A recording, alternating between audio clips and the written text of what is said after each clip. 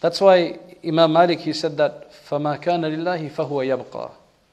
That whatever is going to be for Allah subhanahu wa ta'ala, that will endure, that will stay, that will remain. But right at the outset, what I want to say, when I read all of this and I think back, for me it's just like, may Allah accept me for this as well. That's something I can do, that after 5 centuries somebody's going to take your name and say Rahimahullah after your name. I mean, any other investment you do is just good enough for your retirement or for your children.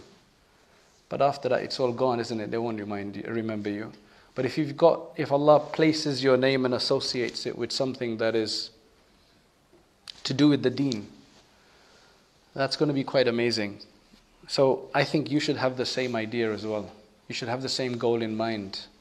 And there's nothing that's going to prevent you except your own nafs and your own inferiority complex.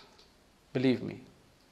There's nothing that is going to stop you from having a desire, a dream, a goal, an ambition, a high himmah, except your own self.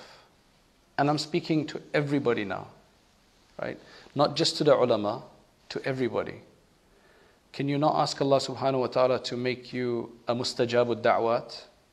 He might not, but then He might.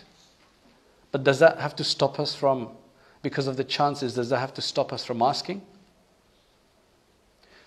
Is it too difficult to ask Him that, oh Allah, accept me to do something that is going to make my akhirah, that's going to inhabit my afterlife, that's going to make me remembered, that's going to make me closer to you, that's going to make me useful, that's going to accept me for some kind of service of your deen?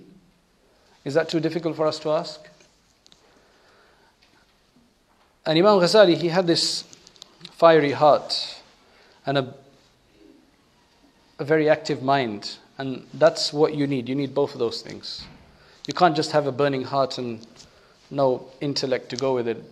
Or just a very active intellect but not a very heart that's in touch with things. You need both of them.